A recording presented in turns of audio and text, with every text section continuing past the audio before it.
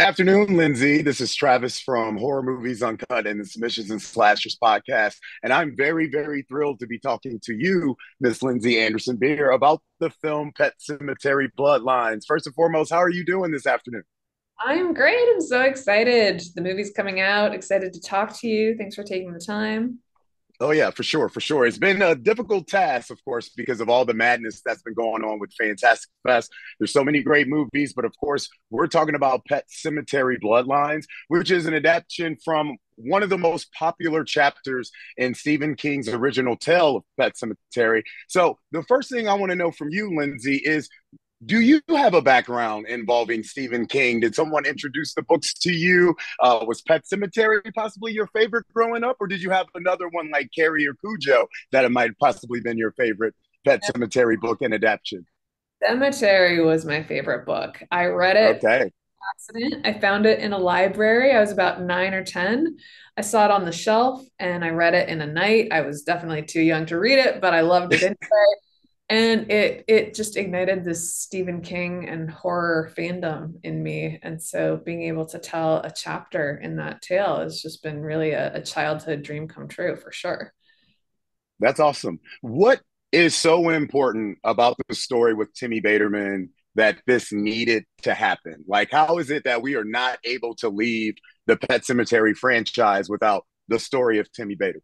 Well, there is so much in the book that is not has not been told in movies, and most importantly, as it relates to Timmy, the book says that Timmy and Jud's encounter with Timmy, and helping fight the evil that possesses Timmy, is why the evil's targeting Judd as an older man. And the book also says is at the end it calls Judd the guardian of the woods, which Mm-hmm. that's kind of a secret mantle that we don't know about. Like when we see Judd as an older man in the movies, he's like drinking and smoking on the porch. He's kind of Yeah. mysterious. It just feels like there's this whole backstory to Judd that we don't know about, and that there's a mystery to the town and to Judd that hasn't been told. That's kind of hinted at the book in the book that I wanted to expand upon. And I had so many questions as a fan of Pet Cemetery that I wanted to be able to answer in this.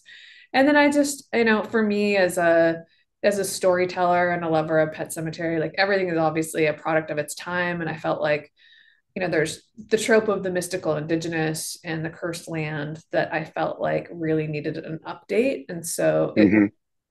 to me to change the mythology and update it and say, okay, the Wendigo, the cursed land, everything you think you know about the evil in Pet Cemetery, not true. Either Yeah. a superstition or a downright cover up or whatever it is, that here's the true story, and to be able to create some point of view characters who are indigenous to help tell that story was also important to me.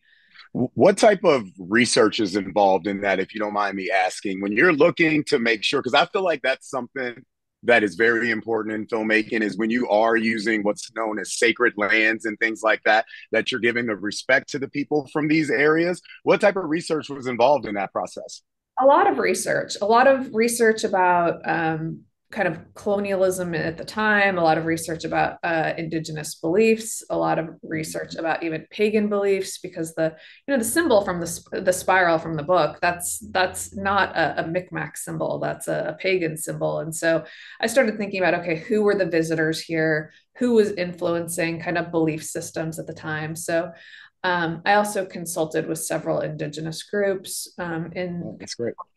screenplay, and then the actors themselves, Forrest Goodluck and Isabella Star LeBlanc, had a lot of input into their characters as well.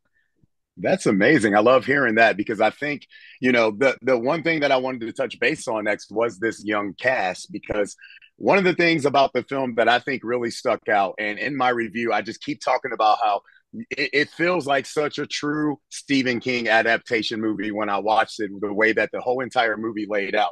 This combination of the young cast and these veterans icons, if you may, Yeah. of genre films like David Duchovny, Pam Grier, and then and Henry Thomas. How was that interaction between the young cast and this group of these amazing actors? Were they able to work off of each other and really use each other during these dramatic scenes? Tell me a little bit about how that was going on the scenes. Absolutely. I felt like they really inspired each other and brought the best out of each other. And it was fun, even, just, in an intense scene, getting them to get even closer to each other and bringing the camera in more. And they'd tease each other about, bring it even harder in the next take. And, um, uh, there was a lot of good natured ribbing and mentorship, and I feel like the whole cast got along so well. Isabella, who plays Donna, she would host like art parties because her character is an artist, and so she was learning Yes. on the side, and so Oh, okay. come over and do art parties. They learned how to make sourdough and bagels Oh, together. oh, okay. Thank the pandemic for all the bread machines still out there, right? So whenever you got a guy like David Duchovny and he's like jumping into a role like this and being so vital for what's going on in the entire story, like how much do you allow someone like him to just kind of really be his own character and bring in what he wants to the character, or is it more like, hey, I want this to be this way and he's just receptive to it and you're able to work? How is that relationship? It's both, he brings so much authenticity and thought to every, like, just to every scene he's in. He really responded to the script and to, because he is a father, and he really responded to the character. And Me yeah, too. Me too. he had a lot of thoughts about, what his character would be doing in any given scene. And to me, that's one of the most rewarding parts of filmmaking as a filmmaker is, you hire these incredibly talented actors, and then the role takes on like an even more kind of dynamic quality to it, right? It's such a collaboration. Mhm. I very much encourage all of my actors to bring their own thing to stuff. That's what makes things magical and come to life. For sure. That's beautiful. I love hearing that. Okay, I only have a few more for you, Lindsey. I could talk to you about this movie forever. I'm gonna be honest with you. When it comes out, my mama's gonna want to talk to you about this movie because Pet Cemetery, that was her book when I was growing up. So it's gonna be, I can't, I've been telling her about the film the entire time. So she's gonna be looking forward to it tremendously. I love that. One of the things about me though is I am a car guy, Okay. and there is a beautiful Beaumont in this movie. Yeah. The music also, just the entire setting, it really, really took me back to my childhood watching adaptations of Stephen King movies because cars and music and all those were so big, important things in those films. Was that something of your own inkling of, hey, we need to make sure stuff like this is in the movie as well, or is this something that was brought to you? No, for sure. And like the cars and the music were some of the most fun things to pick. It was those cars are so beautiful from the era, and I just felt like I was Yes. in the store picking the cars, and they're also, a joy to film too. I love the driving scenes. But the music is music that my mom introduced me to when I was a kid, and music that meant something to me when I was a kid. And so I was just so happy to be able to put it in the film. That's awesome. Last question. Thank you so much for your time, Lindsey. I really, really am looking forward to everyone seeing this because I know how many Pet Cemetery fans are out there.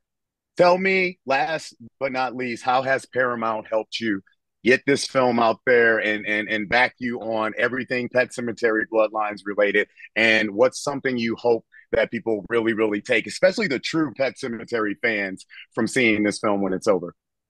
Yeah, I mean, Paramount has been an amazing partner. They really have been, and so supportive of the film and getting it out there. And I hope Pet Cemetery fans see this and think, oh my God, this is the prequel that maybe I didn't know that I needed, but now I've learned so much, and it deepens the lore and the history and understanding of these characters we love. And I just hope people love it.